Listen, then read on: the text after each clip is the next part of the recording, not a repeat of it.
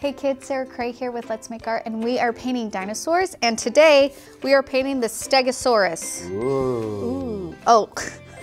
I held up the right. There it is. There we go. Ooh. So, in this project, we're gonna do it in 3 steps. So our very first step is we are going to paint the body of the Stegosaurus. Our second step is we are going to paint the plates, which are these spiky things here on top. And the third step, if you want to, is we're going to do a little bit of texture and scales on our dinosaur. So the colors that I'll mostly be using are yellow and orange and a little bit of pink and red, but you can make this dinosaur whatever color you want. I'm sure they were multicolored and different colors between them. Nobody really knows. And it's your world that you're making, so you can do whatever you want. Now, before we get started, we need to do our oath. Oh wait, I gotta introduce Michael. Michael does our camera work. I talk to him. He gives us facts, jokes, puns. We're also married. And limericks. I give limericks also. Limericks, which is our, like, what, poems and song? Song poems? I don't know, but it sounds fun. It does sound fun.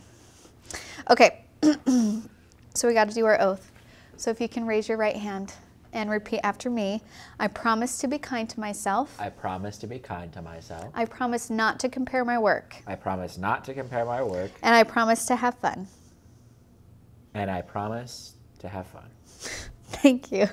And I like to start that way because sometimes we think when we're starting painting that it needs to look a certain way, or it has to look exactly like what we're looking at, or maybe it needs to look exactly like your friends, and that is not how art works. You can make it look however you want it to look, and every time that you paint and create, you learn something new. So explore, try things, mix different colors, and just have some fun, and you'll be learning at the same time, which is a win-win. So let's get started.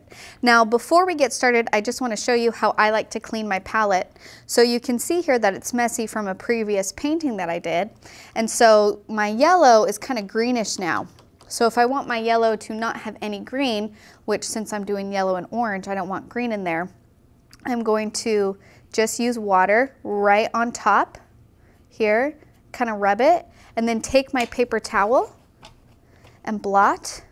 And now my yellow is nice and clean. So if any of your colors get messy or dirty while you're painting, you just put clean water on top and dab it with a paper towel. If you need help from a grown-up, you can just ask, and that way your colors are nice and bright again. So in this first step, I'm going to be doing a wet on wet technique, which means I will be taking just water and painting just water, and then I'll be dropping in color. So I'm going to take my paintbrush. I'm going to hit it off the side of the cup so it's not dripping. I'm going to go along the top of my dinosaur using just water. Now, you don't want so much water that it pools. If you have a puddle on your paper that's too much water, just take your paper towel and kind of soak some of that up so it's not too wet. Now, when it's nice and wet like this, I'm going to grab some orange and some red.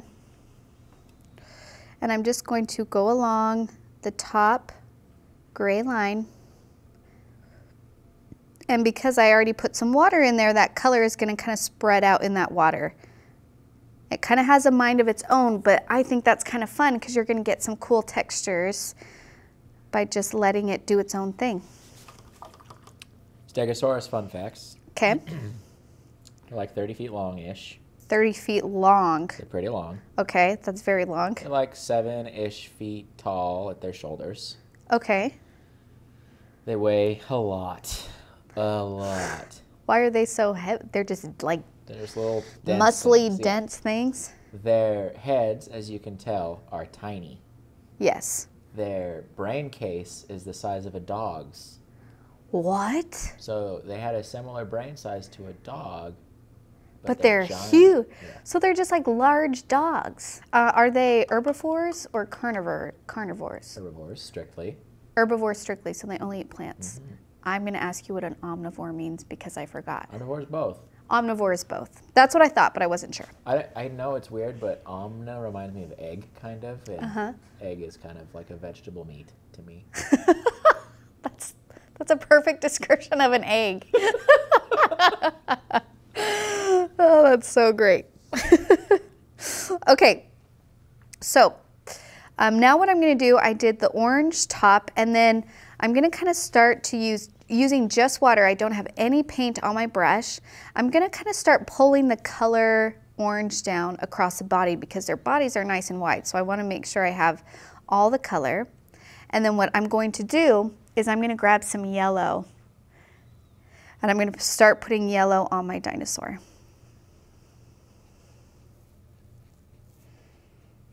So I'm just kind of filling in. Now the big thing that you want to remember with watercolor is you almost have to think of water as if it was a paint color itself. So water is not there just for mixing or cleaning your brushes. Your water is there to help you push the color around and make your color last longer on your dinosaur. So I'm doing kind of yellow here. And then on the bottom part of my dinosaur, I'm going to do red. So I kind of have yellow and orange on the top, and then on this bottom part. Stegosaurus is another dinosaur that didn't have a run-in with T-Rex because they lived 40 million years apart from each other. So were they before or after the Before. T-Rex? So it goes Stegosaurus, T-Rex, and then Brontosaurus. Brontos and Stega are in similar time periods, 150 to 100 million years ago. Uh-huh. T-Rexes are 60 million years ago. So Oh, I see. Brontosaurus and Stegosaurus lived and went extinct. 40 million years passed, and T-Rex popped up. So these guys were friends, kind of, around the same time. They're probably competitors. Well, they were probably friends because they didn't try and eat each other. I mean, if that's the basis of a friend, I have lots of friends.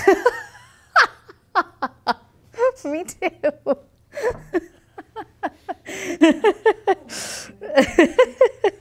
Okay, so I did my yellow and orange body. And again, I just want to remind you that you can make this dinosaur whatever color you want.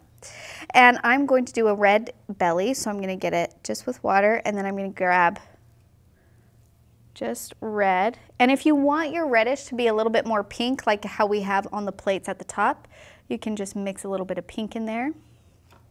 I'm just going to drop that in. Like that.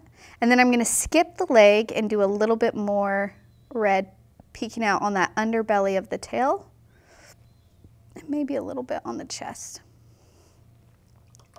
Now, if you want it to spread a little bit more than when it's spreading, you can just use your paintbrush to move that color.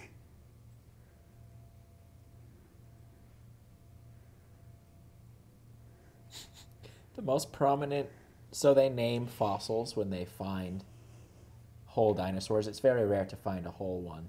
Uh-huh. You usually just find like a rib or a skull. Okay. Whole ones they name, and they usually have funny names like USNM 4934. Okay. The most prominent Stegosaurus fossil, her name is Sophie the Stegosaurus. Sophie the Stegosaurus. That's so cute. I'm gonna name my Stegosaurus Sophie in honor of Sophie the Stegosaurus. She's from Red Canyon Ranch, Wyoming. So kids, if you're in Wyoming, you live where they discovered Sophie. Sophie. Sorry. Also, if you live in Wyoming or Utah, you should be a paleontologist because that's where a lot of dinosaurs are from. Really? Yeah. Oh. In one of the Dakotas, probably North Dakota. I don't know, maybe south.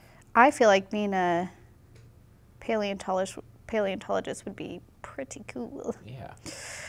So we're looking good. We got to do our legs. So I'm going to, now if you have a lot of paint on your dinosaur, you could possibly just take a damp brush and just try and move the color towards the leg. Now I did that, and you can see that there's probably a pretty strong line of where there was color and where I tried to spread it.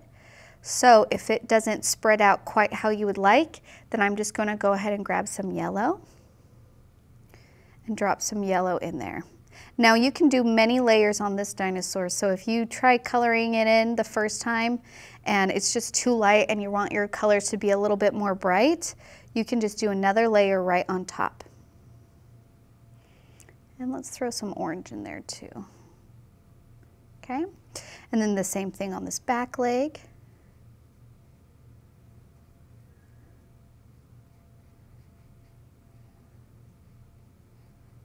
Okay, and I feel like the belly needs to be a little bit more red and pink. It's a little bit too light for me. So I'm gonna do another layer. And I'm gonna kind of go underneath. It's almost like the armpit of this little animal here, right underneath his arm. And then to his knee. Or her knee, because this is Sophie. I'm gonna start painting the plates now. We're in step 2. And I'm gonna start off with getting some pink. And I'm gonna do, I'm gonna do the top in pink. And I'm gonna do about two plates at a time. And then I want to get a value change, which just means one part is lighter and one part is darker. So I painted with my pink, and now I rinsed my brush, and using just water, I'm going to spread that pink till it reaches the body of my dinosaur. And you can see that this is a light pink and this is a dark pink. So this is a light value and this is a dark value. And it's super helpful when you're painting to have different values. That's how we make things seem more realistic or dimensional or have more shape to it. It does take a lot of practice to recognize different values in things, but that's all it is it's just practice. So if you guys start painting, and if drawing and painting is something that you really want to keep doing and really be interested in, you just have to keep doing it and you'll just get better over time. Now, again, if you want your plates to be darker, you can always just do another layer. And I'm still only going down about halfway because I do want a little bit of a value change. But again, this is your painting and you guys get to decide what this looks like. So maybe you want all the plates to be one value and have it all be dark or have it all be light. You can absolutely choose that. You don't have to follow what I'm doing exactly.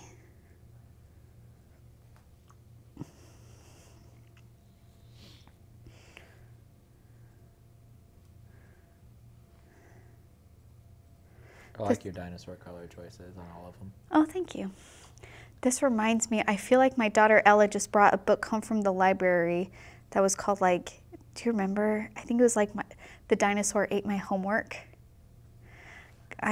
She read it to her grandma and they told me how cute it was. I meant to read it before she had to take it back, but I always like to think of when I'm painting things of different books that I've read that remind me of what I'm painting. Do you have a favorite book on dinosaurs? I'm trying to remember if I read one when I was a little bit younger. No, but I love that dinosaur movie called We're Back. Oh, yeah. Land Before Time. Land Before Time is another classic. You know, there's like 20 of those. Yeah. I've only seen maybe 1 or 2. I think we're kind of dating ourselves a little bit by talking about this. Okay, so I did my plates. Again, if you want them to be stronger in color, you can do another layer. And now I'm going to do my back legs. So these little guys back here. And this one, I'm not going to do water first and then paint. This one, I'm just going to pick up the color at the same time. And I want it to be a little bit darker because it's underneath the dinosaur and behind the dinosaur. So to communicate that, we're going to do a darker value, which really is just like a darker version of a color. See, like that I put in there, that's too light. You see the difference between this one and this one? Mm-hmm. So I have to do another layer on that one to make it darker. I'm going to put some yellow on this too so it matches the yellow skin of our dinosaur. Like that.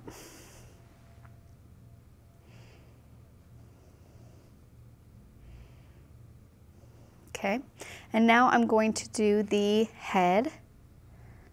And you'll notice here that I do not have a face on my dinosaur. And a lot of that is because I want you guys to decide what your face looks like on your dinosaur.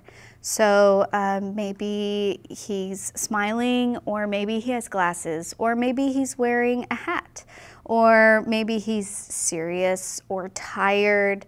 There's so many different things that you can make your dinosaur, and I wanted you guys to have the freedom to play with it and make it how you want to.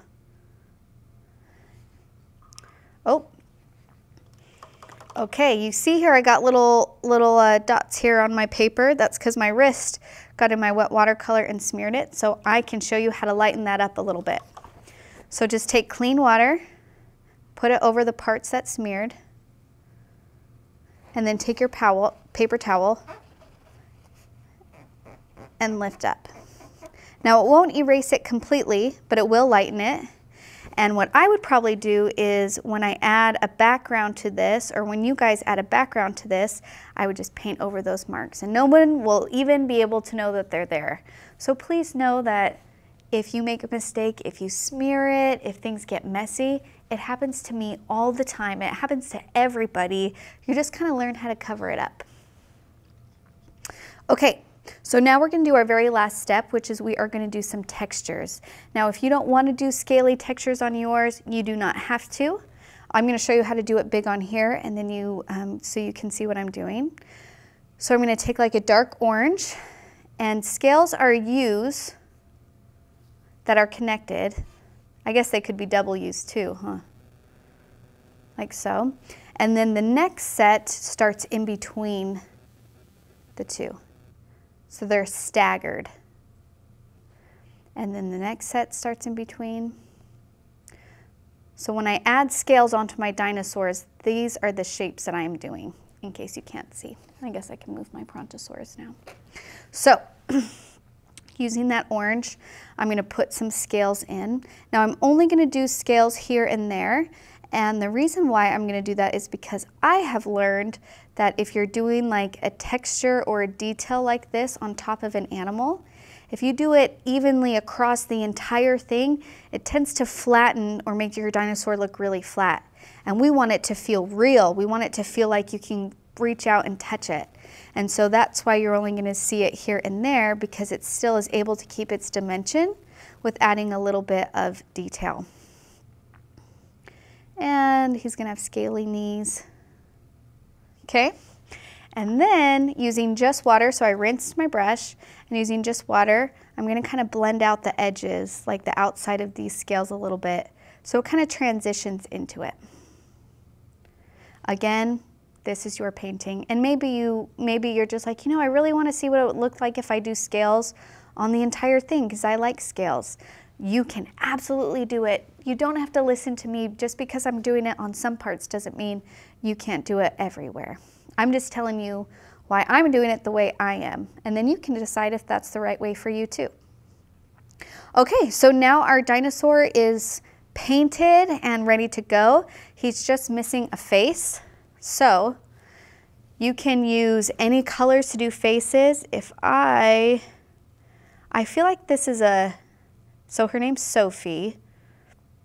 How is Sophie feeling today? Spicy. Spicy? What expression is spicy? Mirror it for the audience. Is that what you did? I don't know if I could do a dinosaur doing that expression. Sophie is feeling totally relaxed and just having a great day. So a soft smile maybe, maybe like a very calm smile. So an aggressive smile, if I was doing like the dinosaur shape, that would be probably a really aggressive, happy face. Or like called a creepy smile. Or just like really, really happy. And if we want maybe a softer smile, do an eye, and then it's kind of more like that. See how that one seems more calm than that one? And that's just the angle of the mouth. So you can decide how happy, how sad, how angry. You can, maybe it's eating, I don't know. Maybe it doesn't have a face. It doesn't have to. And I'm going to turn this so I don't smear what I just painted. It's like a worm, Stegosaurus hybrid, just no face. Yeah. We don't know. Okay. I think we know that they have a face. All right, touche. Okay, so I'm just gonna take my black and I'm gonna just do a tiny little eye. And then just a nice, thin, gentle smile.